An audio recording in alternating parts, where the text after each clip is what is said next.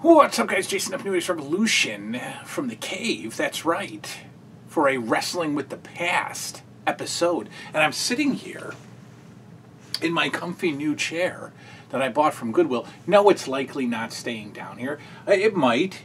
It might. It's better than sitting on the floor. You get a better look. It's not going to be part of the living room set, but take a look at it. Yeah, it's one of these classic 80s mesh-backed, I don't know what they are, these chairs. I love them. You had them all over your backyard as a kid. And sometimes you see them at, like, estate stores and flea markets, and people put $50-$60 on these things because they're retro and they're vintage. Goodwill had it for $2.99. Bam. So this will actually probably go in my yard, on my patio at some point. Ooh, let's get where we were. There we go. Wrestling with the Past. Where are we at? We're at January 26th, 1985. It is the final show of 1985. I thought there was a TNT episode, but it is indeed the one. So I must be watching the TNTs either a week behind or a week ahead. I don't know. I gotta figure it out. When I played the TNT episode, it was the one from last week that I reviewed, or the last Wrestling with the Past that included a TNT I had already seen. So I'm just gonna go into February, start TNT from scratch in February, watch it on the network only, Peacock, because the discs that I have might be mislabeled. So anyway. Championship Wrestling is our final show of January 1985. Bruno and Vince welcome us, of course, as always. And we do start off with the U.S. Express, Barry Windham, Mike Rotundo, I assume soon to be tag team champions. And they take on, I paused there in my head because I thought of WrestleMania immediately. So the U.S. Express lose the tag team titles at WrestleMania, right? To Sheik and Volkov? Yeah. So Adonis and Murdoch have not been seen, and the U.S. Express are not yet champions. So does the U.S. Express only have a 2-month run until they lose at WrestleMania? I don't know. Anyway, Barry Windham, Mike Rotundo, taking on Gino Carabello and AJ Petruzzi. Look, I know that I have always talked about the U.S. Express as favorites of mine. And I'm wondering if it was like just, a kid's memories or misremembering, as they say. They're not that great in the ring together. And maybe it's just, maybe I need to see some more house show matches of theirs. Because their television squash matches are quick and sometimes botchy, and they're not all that great. Barry Windham as a standalone wrestler is fantastic. Mike Rotundo's fantastic. I don't know, maybe it's the guys that they're wrestling, but Petruzzi and Carabello are solid hands. I don't know what the problem is. I'm not enjoying the U.S. Express as much as I did, or as much as I thought I did. I'm just not able to get into their matches. I'm struggling. We do see an amazing drop kick from Mike Rotundo, and it just made me wonder, was Mike Rotundo a good drop kicker? The drop kick was fantastic. As I saw it, and then I'm thinking to myself, what a move, the drop kick is. A good drop kick. A good drop kick, the guy is, what is it, parallel. Is that it? Parallel? Yeah, parallel to the ring. I mean, he is like straight across, both feet together. You can't even see my feet, but both feet together. Bam. Well, you know what? Well, I really can't. Yeah. Here, let's do Scott Hall and Jimmy Garvin. A good drop kick. Bam. You're like that. You're right on. And you think I'm going to be able to put these back now without them falling? I'm not. But I'm going to try. But Mike Rotundo got up there. Jim Brunzell Has an amazing drop kick. All right, I did it. He gets up there, but Rotundo got up there. Great looking drop kick. And I just thought, what a great move. What a great move. I mean, there are lazy drop kicks for sure. I think the Rock and Roll Express had a pretty lazy double drop kick. And in fact, Ricky Morton would land on his back after the drop kick, which is just terrible. But Mike Rotundo, Jim Brunzell, they hit some good ones. Barry Windham with the Bulldog win. Usually Mike Rotundo does the airplane spin win, but we've got Barry with the Bulldog. We have a WWF update, still talking about the Roddy Piper, Cyndi Lauper, Dick Clark, Hulk Hogan, Lou Albano awards presentation, Madison Square Garden deal. They are milking this. Obviously, we know why. They have to keep this fresh in people's minds because it's the build to WrestleMania. Okay, it's the reason for WrestleMania. So they have to keep it alive. I get it. But they keep pulling this thing where they say that they don't have the footage or that they can't show the footage. Well, this one's hilarious because it has Lord Alfred Hayes doing the update, and he's talking about the events of Madison Square Garden. He says something like, we don't have the video or the still photos, but the whole time he's describing the event, they're showing still photos. I don't know, whatever. But I don't know what the deal was with that they were pulling something where, legally they couldn't show the footage. Maybe there was maybe they were saying, indicating that maybe a lawsuit was going on. I don't know. But they are really, really wanting you to not forget that Roddy Piper did some dastardly deeds in Madison Square Garden. We've got hype for the Boston Garden February show. I love this because it is the NWA. They took this from NWA, and then NWA took it back, I think. Freddie Miller is the voice behind these, and it's like upcoming WWF events, but it is totally done in the Georgia Championship Wrestling, NWA Saturday format. It's theirs. It like bounced back and forth between the two. It's a TBS thing. It's amazing to see and surreal to see a WWF, card being hyped on the NWA style of update. It's very cool. It's neat. Anyway, they're talking about a February 3rd or February 2nd Boston Garden show, which I don't have.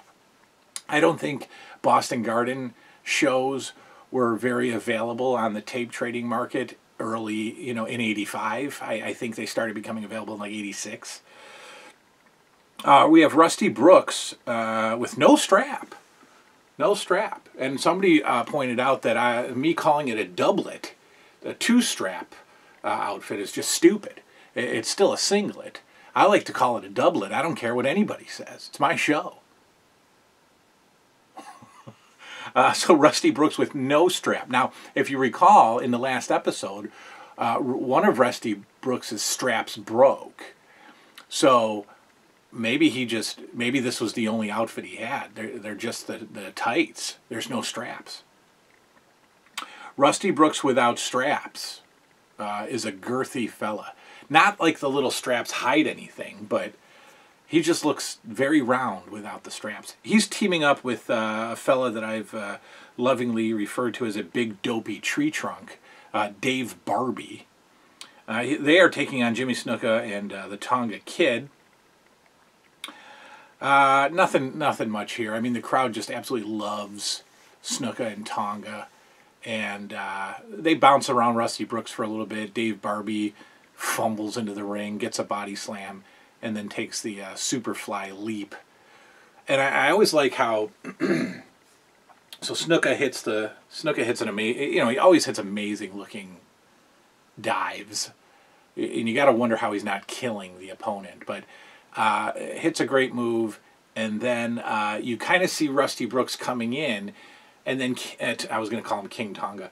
Tonga Kid just flies over Snuka and Barbie, and just kind of like double forearms Rusty Brooks right out of the ring. It's cool visual with Tonga flying in to stop and interfering Rusty Brooks. It is funny. Tonga Kid is only 18 years old, and they continue to reference this. But it is funny to see him, like, kind of clueless to the point where Jimmy Snuka, who's, I would assume, always clueless, but Jimmy Snuka and the referees have to continue to, like, point Tonga towards the hard camera during, you know, pre-match intros and post-match, you know, your winners are, you know, Tonga is like everywhere else. And so Snuka continues to have to, like, push him to face the hard camera during his during the winners' announcements by the ring announcer. It's hilarious. And the referees getting involved too, push them around. It's great. We have an interview for the Boston card. Big John Studd it comes in. He and Ken Patera are going to take on Andre and Junkyard Dog, I assume, or I think I remember. Yeah, it's Andre and Dog, I believe. Big John Studd is still carrying around that disgusting bag of Andre the Giant's hair, and he continues to just play with it in his hands. Like, he takes it out and, like, has a wad of Andre hair in his hands. That just grosses me out so much to think about. Like, it's almost instigating a vomit reaction out of me right now. We've got SD Jones. SD Jones teaming up with Aldo Marino, and they take on Sheik and Volkov. Volkov sings the Russian national anthem, and Vince is grossed out by it. So Vince is doing his usual commentary, and you know, Nikolai goes to grab the mic from Howard Finkel, and you hear Vince just go, "Oh no!" And I you know, Vince has the most guttural reactions to things, you know, the oh my God, you know, and the oh no went to Nikolai singing as if it's gross for him. I love Vince, and I hate Vince, but I love Vince and hate him, just so you know. During this the national anthem, we get a return appearance from Barry Windham and Mike Rotundo. Yeah, they come out waving the American flag, and that of course pumps up the crowd and irates Sheik and Volkov. And then I always love when, like, the jobbers start to go into business for themselves and start trying to rally the crowd as well with USA chants, which always ends up resulting in death for the jobbers, right? You know, they're rallying up the crowd, and then because of the crowd reaction, Sheik and Volkov just murder them. And then if you're the crowd, you got to feel bad. You'll be like, oh my God, you know, I just got this guy killed, you know, just because I'm chanting USA. There was a sign about, they flashed to a sign in the audience that said Fred Blassie should be deported. And I don't get that at all. But Vince McMahon does the classic Vince McMahon fake laugh when he sees the sign. You know, the you know, the Vince fake laugh. Yes, sir. That's Vince. Love that. Love the fake Vince laugh. He does it a lot during the Hillbilly Gym match, which is coming up later. You know, he does that. Good old hillbilly. You know, the big hillbilly. Iron Sheik wins it with the camel clutch, which I've been in a camel clutch because I was friends with a total idiot when I was a kid, and we would wrestle. But of course, you're wrestling. You're not actually beating each other. But every once in a while, he would get me in a camel clutch, and he would just wrench back, and I was dying. I was literally thinking that this was it. I'm gonna die. I can't breathe. I'm just getting stretched to death. And I would like call for his mom. I would scream for his mom to come save me because he wouldn't let it go. Bastard. Boston Crab too. That'll murder you. We've got an interview with Andre the Giant. He of course is pumping his Boston Garden match with Studd. We've got a rare George Wells syndicated appearance. He takes on Paul Kelly, who is my favorite job guy up to this point. Paul Kelly does not look like a superstar, but certainly acts like one. You know, his facials, his selling, even his offense is tremendous for a, you know, 205-pound, you know, job guy. He's awesome. And I think Paul Kelly did slightly bigger things like, you know, Northwest Territory or something like that. Wells, of course, is a botch machine, and he botches 2 head scissors. George Wells actually going up on Paul Kelly's shoulders. And I don't know if it's Paul Kelly's fault or George Wells' fault.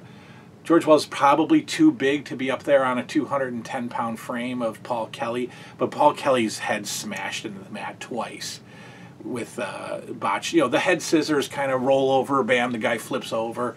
Paul Kelly just head plants both times. Wells wins it with the flying shoulder block, you know, the whip into the ropes.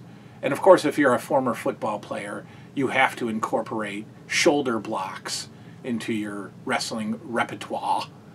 But more than just the standard lock-up, you know, headlock, off the rope, shoulder block. It's definitely more than that. It's a flying shoulder block, which knocks you out. George Wells just doesn't have it. And they keep this guy around till WrestleMania 2. And he's awful. He's just awful. We have a Piper's Pit with Blackjack Mulligan, just your usual Piper stuff. Of course, he talks about Texas. But he does focus on how the Blackjack's barbecue segment actually stinks.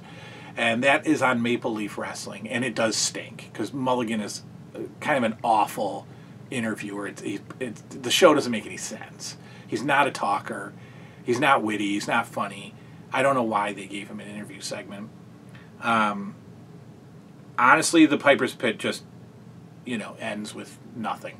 You know, Piper's just ragging on him, and Blackjack Mulligan is doing this very old wrestling staring. You know, Piper says something that gets him agitated, and so he puffs up his chest and he looks around and he gives Piper a dirty look.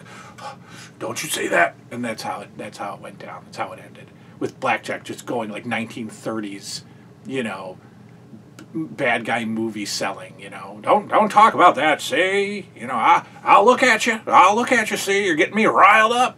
I don't know. Yeah. Then we've got the Moondogs in a role as the superstars, right? Usually the job team, not so much, but we got the Moondogs taking on Steve Lombardi and Jim Young. I love the Moondogs, I really do. I think I would have enjoyed them in the late 70s, early 80s if I was watching. But I would have been fine with them as a real contender tag team in the mid-'80s. I think they would have been great. If you don't know, Moondog Rex was the first Demolition Smash. Many of you already know that. Some of you don't. They painted him up, they gave him a haircut, and it just didn't work. And apparently the crowd recognized him and gave him the what for. And it wasn't fooling anybody. And then they brought in Barry Darsow.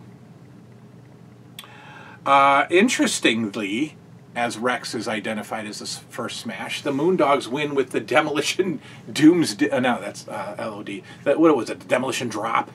You know, one guy is spread out on the knee. Other guy goes up to the second rope, drops the elbow. That's Demolition's finisher.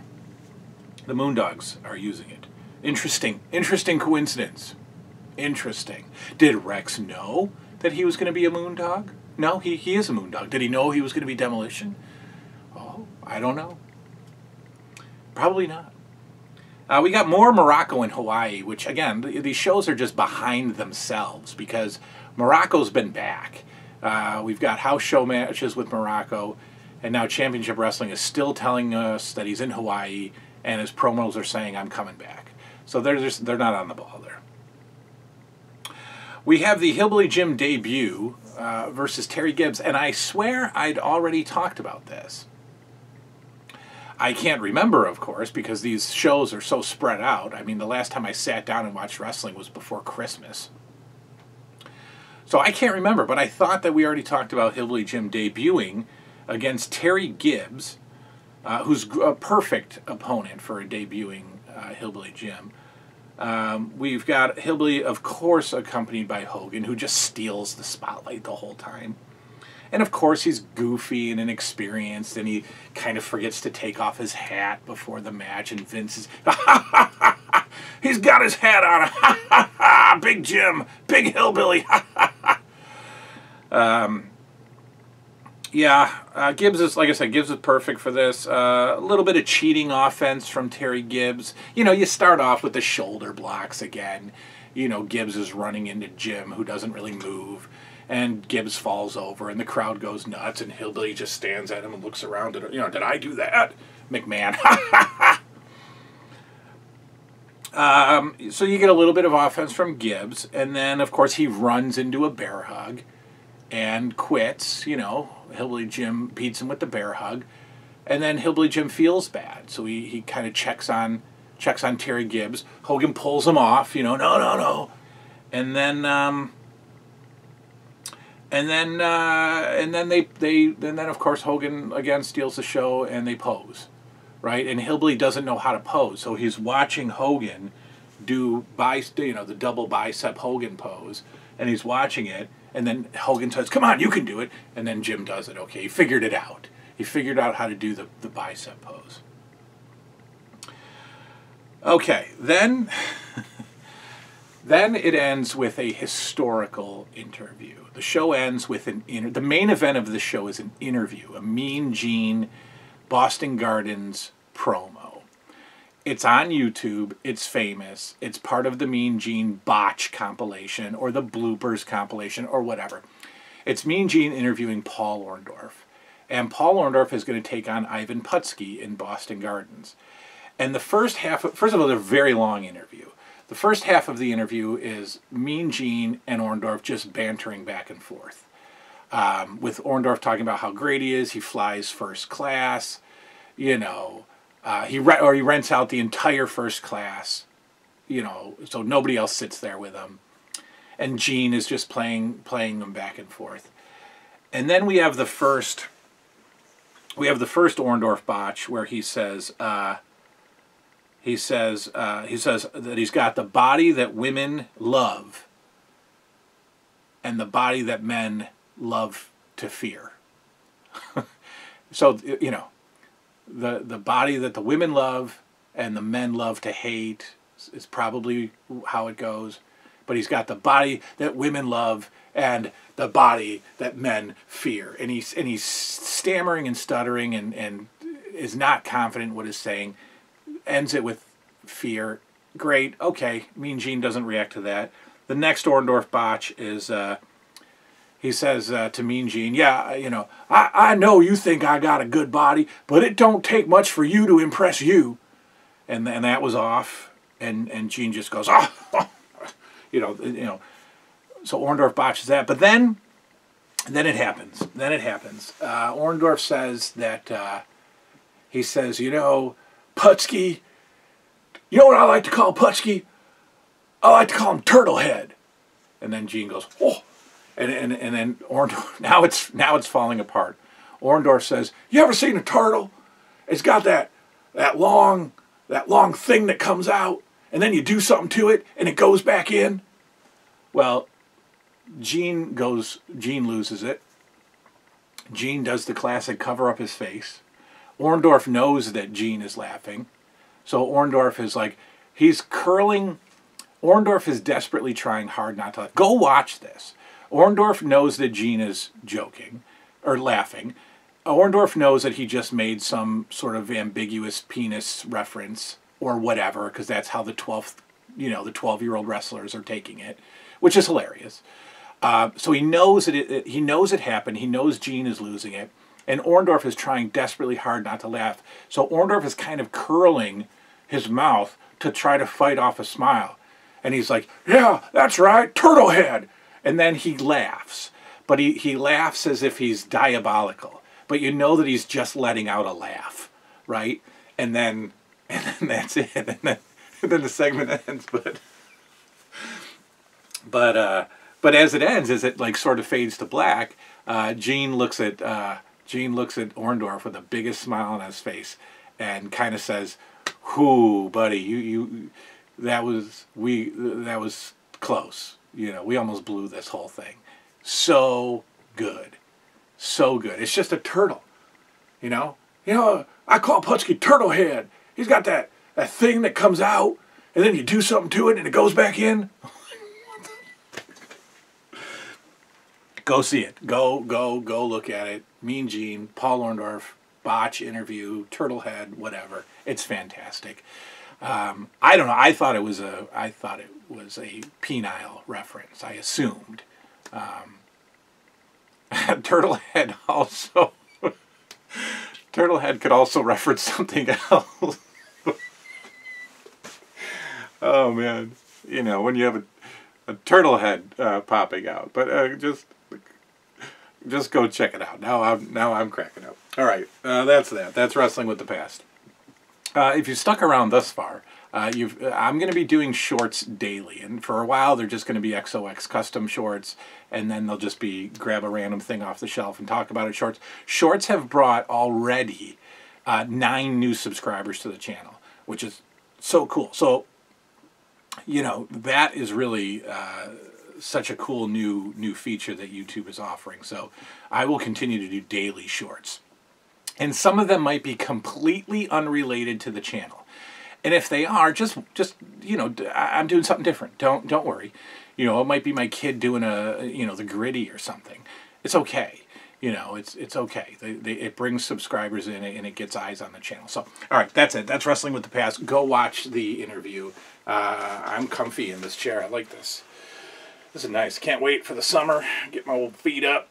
Get the old bear on. Get the turtle head popping out. That's all. Good night now, folks.